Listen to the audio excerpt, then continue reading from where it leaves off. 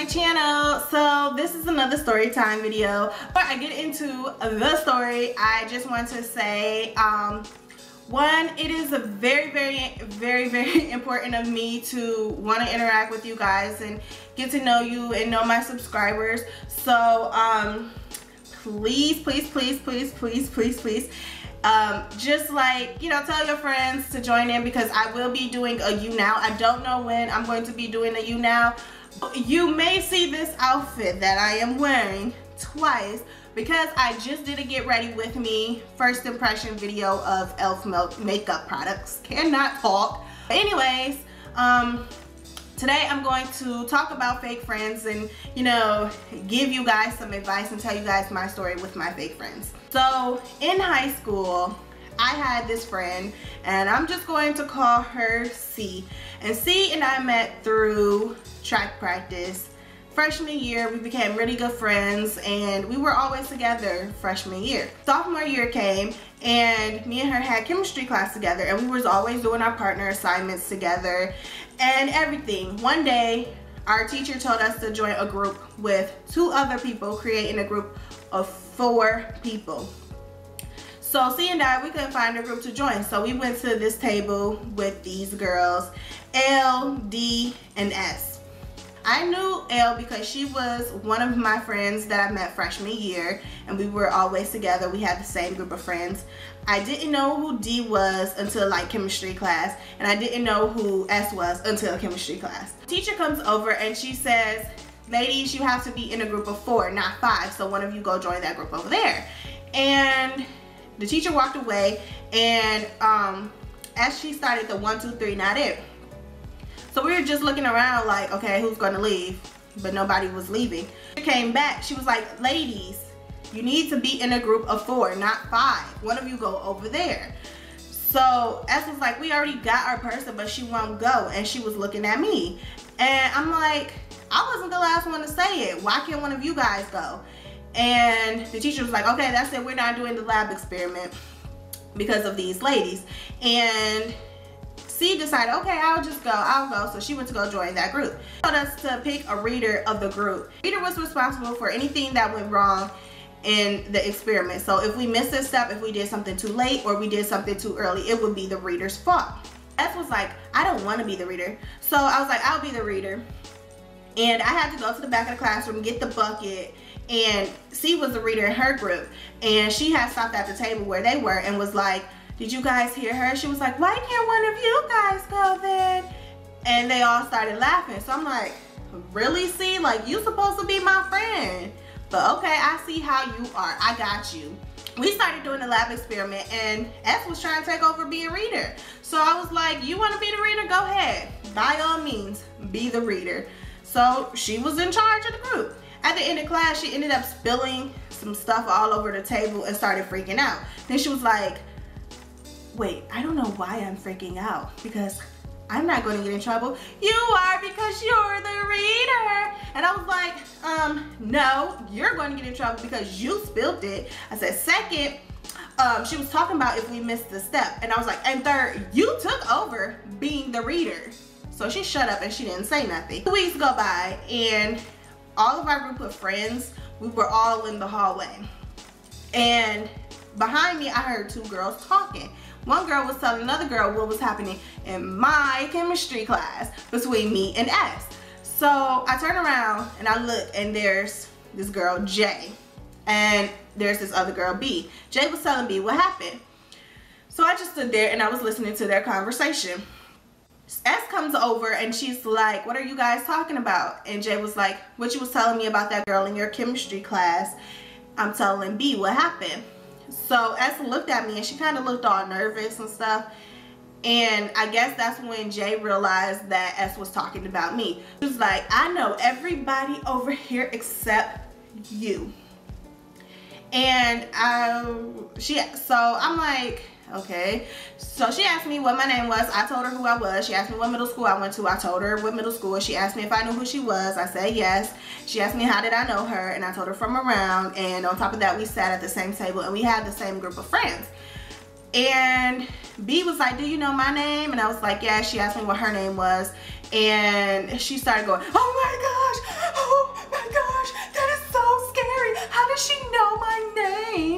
And I'm like, girl, we went to middle school together. And she was like, I've never seen you a day in my life.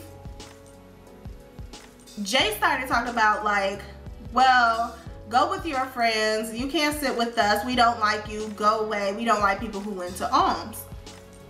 So lunch ended and the next day comes along, and at the end of lunch again, here she goes. She's trying to humiliate me, make it seem like I have no friends and nobody likes me or whatever. And she's like, oh my gosh, what did we tell you yesterday? Who here went to Alms? Raise your hand. So everybody who went to Alms raised their hand. She was like, pretend you went to Abbott for a second. They were like, why? And she was like, just do it. She looked at me, she was like, you went to Alms, right? I didn't say nothing. She was like, what did we tell you yesterday? We don't like people who went to Alms. You can't sit with us. Go away. Goodbye. Leave. Go find your own friends. So me and her sat at the same table. It was like my group of friends sat with like them, like everybody. I did not know who she was. All I knew was I knew her name because we sat at the same table and we had the same group of friends, and that was all it was. And it was like all the group, like our friends coming together as one, you know, two whole tables. So she really wanted me to leave, and she kept doing this for like the past couple days of trying to get me to leave the table. Next day comes along and I walk into the building expecting to go with my friends and you know everything, and I walk in and I see them and they're like, run, run, run, here she go, run, run, run. And every time they saw me in the hallway, they was running. And I'm like, what the freak is going on? Like, why are they doing that? And they were only doing it when they were together as a group. If they were by themselves, they were not doing it at all. At lunchtime, here we go again. She's trying to get me to leave the table. Monday comes along. I have every intention on going off on this girl. So I walk into the building and I see like all my so-called friends standing around her, and even like all these guys and stuff standing around her because she was crying because her brother had just died.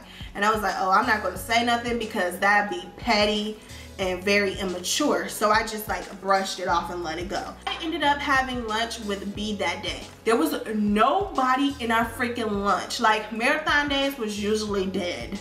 Nobody was in that lunch. So it was just me and her and the guys that was at the table. So it was an awkward lunch. The next day comes along. At the end of lunch, B leans over to Jay and she was like, yesterday she... And Jay was like, I know, she always following us around. See, watch. So they got up and they went in the hallway. So I'm sitting at the table with like the guys, and my couple of my friends that day, they didn't have lunch that day with us. I don't know, I think they had switch periods or something, I don't know, but they didn't have lunch that day. I think, yeah, their lunch got switched or something that day. So I was just sitting at the table with the guys and I continued eating my lunch. And then when I got up to go throw my food in the trash, I happened to look out in the hallway and I see them girls like staring at the window, like looking to see if I was about to come outside and were in the hallway with them. I don't know. Just continue doing for the rest of the week. And then I was telling my mother about this, like, I don't know why they acting like this. I never did anything to none of them. I mean, what the heck? I don't even know what to do. Like, this is just ridiculous. So my mother told me to go tell the principal, because just in case anything happened, I am covered. And if we get in a fight, like, the school was already aware of everything and what's going on, and it would be on the school if something happened to me. So I told my counselor on like Friday, and she was like, okay, well, she was confused. She was like, this doesn't make sense. Why they acting like this? I'm like, I have no idea. And she was like, okay, well, we're going to handle it. We'll discuss this on Monday. First hour on Monday comes. They call B down to the office, talk to her. Second hour, I'm called down, and they tell me that basically she said that I was talking about her. I'm like, the heck? All they could recommend doing was sitting at a different table. So I went to go sit at a table with my junior friends. and I was telling them, and they like, oh my gosh, they're so childish. Let me tell you, every one of those girls turned around and they were staring at me at this other table the whole freaking lunch. Then when they were leaving out, they were slowly walking past my table staring, and I'm like, seriously, what is up with these girls? As I was like on my way to 7th hour class, I see M, and M was like, hi Raven, and I was like, hi, and she was like, why didn't you sit at the table with us? And well, she was like, why didn't you sit at the table today? And I was like, you know why? I got to the end of the hallway and she was like, Raven, and I was like, what? She was like, is it true that you was talking about B? And I'm like, no. And I'm looking like, are they seriously trying to pin this on me, talking about her? Seriously. In chemistry class, S was like, C, you know she told, right? And C was like, yeah, I know B told me. And she started laughing. And this boy was like, what are you talking about? He was like, B and them been messing with Raven, and Raven went to go tell. And she was like, that's so stupid, why would you go tell? So she turned around to me and she was like, Raven, you told them B and them for messing with you? I was like, she goes, why? I was like, and turned my head. And every time we had like a lab experiment in class, they would tell C to hurry up and get over there before I did. And I'm looking like, girl, I don't even care. She could go join that group if she wants to. I'd rather be with the smart kids anyways. During that semester, I had a dance concert coming up. So I had my hair in a ponytail and it was black and brown. And when I went to chemistry class, S was like, see, you see her hair? And C was like, yeah.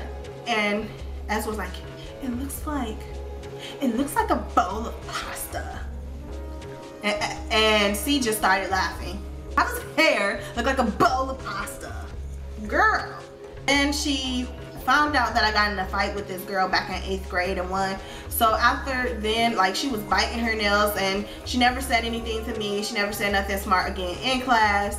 She left me alone. Senior year comes along, the drama started back up because I have class with Jay. Jay was so fake. S came up and danced with me, well, danced on me at homecoming. We all had still had the same group of friends, and we were like all together. In our dance class, we had the same group of friends. Only a couple people didn't know who I was. M and I, we squashed the drama. We became cool because we had another class together, and my friends from middle school was also in that class. So again, we all came together as like one group. And Jay just like, the people who didn't know me, they pretty much had like, well, one of the girls who didn't know me, she pretty much had her assumptions about me and she didn't like me from jump, and we had like a bunch of awkward moments. That pretty much was it for like a minute, and then the stuff came back up because she was talking about, like, she was planning on going off on some girl, a couple people. She was being fake. She was talking about one of her friends that day. She was talking about this one girl for complimenting her on her dress at homecoming. And she was talking about this other girl, was talking about she was a hoe. Then she was planning on going off on this one girl at lunchtime because she thought the girl drank her liquor. While I'm like on my way to, because it was lunchtime, and I was on my way to the library, and I was walking in front of her and like all them girls. And she had brought up, she was like, one of these days I'm gonna ask her why she don't have any friends. And then she was like, let me shut up because she's the type of person that will blow up the school. I turned around and I said, if you got something to say, come say it to my face.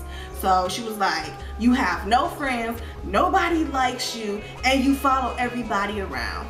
I'm like, girl, I don't follow you around. What are you talking about? So she's like, calm down, calm down. You don't follow me around, but you follow everybody else around. And they're not going to tell you because they scared of you or whatever, but I'm not scared of you. Joe ends up coming over and just standing there. And Jay was like, Joe, don't she follow you around? Joe was like, she don't follow me around. And Jay was like, well, everybody else said you follow them around. And we just continue arguing, and I don't even remember how we stopped. And we actually got called into the office about this a couple days later because we had 2 days off of school. Pretty much the guy sided with her. The guy pretty much kind of sided with her.